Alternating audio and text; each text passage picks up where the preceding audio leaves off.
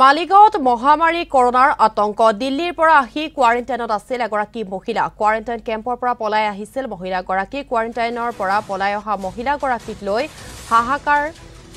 সৃষ্টি হৈছে মালিগাঁৱত আমি মহিলাগৰাকীৰ কিছু আলোকচিত্ৰ দেখুৱাবলৈ চেষ্টা কৰিছো টেলিভিছনৰ পৰ্দাত মালিগাঁৱত মহামাৰী কৰোনাৰ আতংক দিল্লীৰ পৰা আহি কোৱাৰেণ্টাইনত আছিল এগৰাকী মহিলাগৰাকীৰ আলোকচিত্ৰ আমি টেলিভিছনৰ পৰ্দাত দেখুৱাই আছো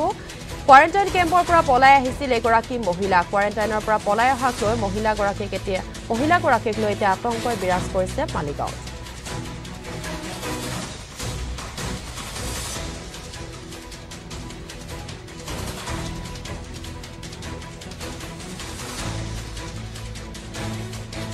আমি হে ভিজুৱেলছ দেখুৱাবলৈ চেষ্টা কৰিছো মালিগাঁৱত মহামাৰী কৰোনাৰ আতংক দিল্লীৰ পৰা এগৰাকী মহিলা আহিছিল আৰু কোৱাৰেণ্টাইনত আছিল এগৰাকী মহিলা কোৱাৰেণ্টাইন কেম্পৰ পৰা পলাই আহিছিল মহিলাগৰাকী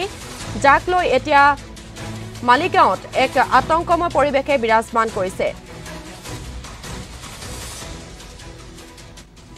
আৰু এই সন্দৰ্ভত অধিক তথ্য জানিবলৈ আমি ফোনযোগে সংযোগ স্থাপন কৰিছো আমাৰ জালুকবাৰীৰ সাংবাদিক তফিকুদ্দিন আহমেদৰ সৈতে হয় তফিকুদ্দিন আহমেদ যেহেতু এগৰাকী মহিলাক লৈ আতংকময় পৰিৱেশে বিৰাজমান কৰিছিল মহিলাগৰাকীৰ সন্দৰ্ভত আৰু অধিক তথ্য আপোনাৰ হাতত কি আছে তফিক হয় নিশ্চিতকৈ এই মহিলাগৰাকী যেহেতু দিল্লীৰ পৰা আহিছিলে দিল্লীৰ পৰা যেহেতু বিশেষ সূত্ৰৰ কিছু লোকৰ প্ৰলোভনত পৰি দিল্লীৰ পৰা আহিছিলে তেনে সংখ্যক যেহেতু ধুবুৰীত আহি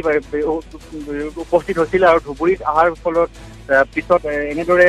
জিলা প্ৰশাসনে তেখেতক আবদ্ধ কৰি তেখেতসকলক কোৱাৰেণ্টাইনৰ যিবোৰ লোক আছিলে তেখেতৰ লোকক কোৱাৰেণ্টাইনৰ ব্যৱস্থা কৰিছিলে আৰু যোৱা 20 তাৰিখে তেখেতক কোৱাৰেণ্টাইনৰ ব্যৱস্থা কৰিছিলে যিহেতু ধুবুৰীত তেখেতসকলৰ আত্মীয় লোক আছিলে সেই লোকৰ ঘৰত এনেদৰে হোম কোৱাৰেণ্টাইনৰ ব্যৱস্থা কৰিছিলে আৰু তেখেতক এখন লিষ্ট দিয়া হৈছিলে লিষ্টখনত উল্লেখ কৰিছিলে 20 তাৰিখৰ পৰা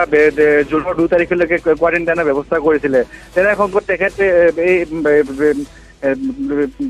মহিলাগৰাকীয়ে পলাই আহি পেলাই এনেদৰে মালিগাঁৱৰ জালুকবাৰী থানাৰ সন্মুখত এনেদৰে ৰৈ অহাৰ পৰিলক্ষিত হৈছে ৰাতিপুৱা ভাগত এনেদৰে পলাই আহিছিলে তেনেস্থলত আমি গৈ উপস্থিত আমাক খবৰ দিয়াৰ ভিত্তিত আমি উপস্থিত হৈছিলো আৰু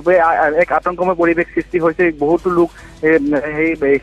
ঠাইৰে লোকসকল অহা যোৱা যদি কৰি আছেও যদি আপুনি উল্লেখ কৰিছে হয় এতিয়া বৰ্তমান মহিলাগৰাকীক ক'ত ৰখা হৈছে প্ৰশাসন বা স্বাস্থ্যকৰ্মীয়ে মহিলাগৰাকীক সুৰক্ষাৰ ক্ষেত্ৰত বা মহিলাগৰাকীৰ চিকিৎসাৰ ক্ষেত্ৰত কেনেধৰণৰ ব্যৱস্থা গ্ৰহণ কৰিছে তফিকুদ্দিন হয় নিশ্চিতকৈ ৰশ্মি এটা কথা ক'ব লাগিব আমি যেতিয়া উপস্থিত হৈছিলো আমি লোকৰ খবৰ দিয়াৰ ভিত্তিত আমি উপস্থিত হৈছিলো আৰু উপস্থিত হোৱাৰ পিছত আমি এনেদৰে জিলা প্ৰশাসনৰ লগত যোগাযোগ কৰিছিলো আৰু আৰক্ষীৰ লগতো যোগাযোগ কৰিছিলো তেখেতলোকে যেহেতু সৰু সুজাৰ পৰা এটা টিম আমাৰ তেখেতসকলে যোগাযোগ কৰিছিলে আৰু সেই টিমসকলক মাতি দিয়াৰ পৰিলক্ষিত হৈছে বৰ্তমান এতিয়া আমি যিহেতু খবৰ দিছিলো এতিয়া হয়তো সৰু সুজালৈকে লৈ যোৱাৰ পৰিলক্ষিত হৈছে তফিকুদ্দিন আহমেদ এই মুহূৰ্তত আপোনাক ধন্যবাদ জ্ঞাপন কৰিছো অধিক তথ্য আমাৰ দৰ্শকসকলক আপুনি জনাব ইতিমধ্যে মালিগাঁৱত কৰোনাতংকই বিৰাজমান কৰিছে কিয়নো এগৰাকী মহিলা দিল্লীৰ পৰা আহি কোৱাৰেণ্টাইনত আছিল কোৱাৰেণ্টাইন কেম্পৰ পৰা পলাই আহিছিল এগৰাকী মহিলা কোৱাৰেণ্টাইনৰ পৰা পলাই অহাক লৈ এতিয়া সৃষ্টি হৈছে এক আতংকময় পৰিৱেশৰ আৰু ইতিমধ্যে জালুকবাৰী আৰক্ষীৰ তৎপৰতাত মহিলাগৰাকীক ইতিমধ্যে উপযুক্ত চিকিৎসা প্ৰদান কৰা হৈছে বুলি আমাৰ সাংবাদিকগৰাকীয়ে জানিবলৈ দিছে